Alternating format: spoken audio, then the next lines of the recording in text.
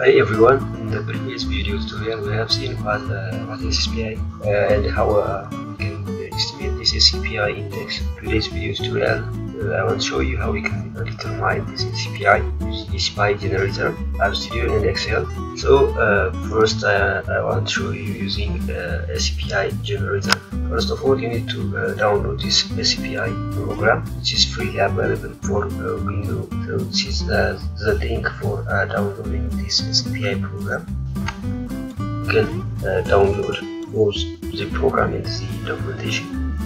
So after you download in the SPI Generator setup, then you need to extract. After you extract software, you will get this code file, executable folder, sample input and sample output. Open this one, and this is the setup. Open this setup. Open. So this is a standardized precipitation index generator. This is a graphical user interface. So our data is in monthly. Click monthly here. I can prepare my data in the way of the sample inputs. Open the sample input folder. I want to show you how I can prepare my input data in text format. So space delimited monthly text. So I use space. Then open this one. The default station. This is a year. This is starting point 1, and this is precipitation rows. So I have to change this text to my data. So my data is here. Copy this one. In such a way you can adjust your input data for this program. Change the starting point here 1981. To change this one, delete. Then change this one to the starting point of your the year. Starting here, this is space as it is. Then click here, paste your data, precipitation data.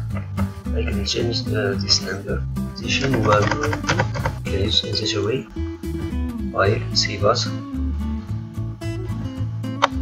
data for this video tutorial folder. Open this one.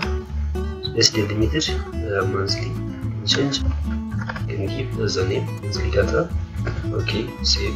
This is the data input we have already prepared for this SPI Generator program. So after we selected the data type monthly, then we need to also select the data delimiter. There are options, space, tab. So our input data is in space delimited. So click here space. The next step will be input option. Will be adding our input file. And this is the directory. Click this one to add your we have previously prepared text file.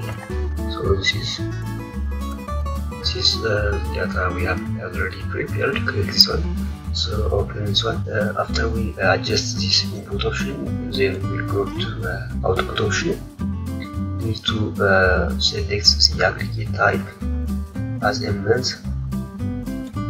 For our time scale, we need to select necessarily time scale. The first one, 1 month time scale. The third month, 6 months,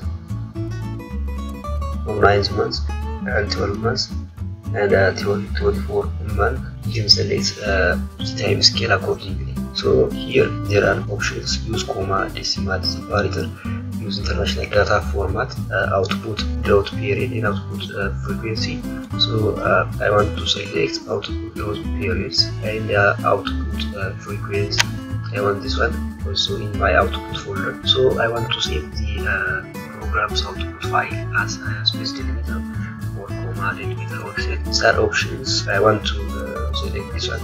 My output file will be displayed in Excel. The final step will be selecting the output in location. That's the directory. Click this one. Here, desktop. Okay, here, open this one. Okay, data for this video tutorial. This is the output file location. Then finally click generate. So the result is saved to this folder. This is the result menu. So click OK. So without close, in such a way you can determine the SPI index using the standard precipitation index generator.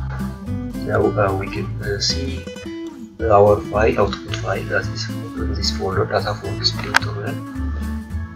These are output files for various time scales, drought period, drought frequency, and the monthly SPI values for various time scales.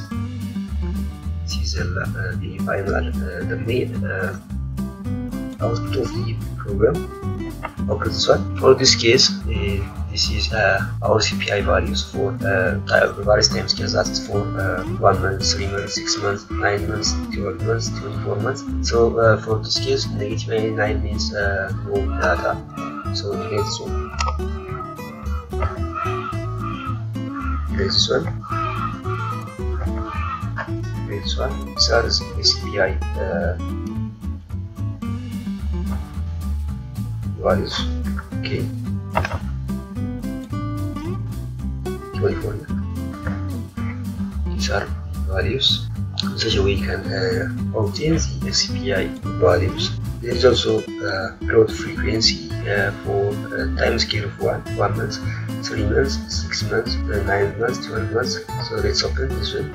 The model also calculates the frequency of drought and the percentage, and also the ranking percentage. You can calculate in such a way. So selected time scales. The other is drought period. For the time scale of 1 month, there is 1.5, negative 1.5. The duration 2. Starting detail, there is also the drought period. The duration is 2 months. There is a peak value of drought. The set was the average, the median. So the model can calculate in such a way. Thank you very much for this video tutorial. Thank you very much for watching my video tutorial. I will continue how we can determine also using Microsoft Excel. Thank you very much.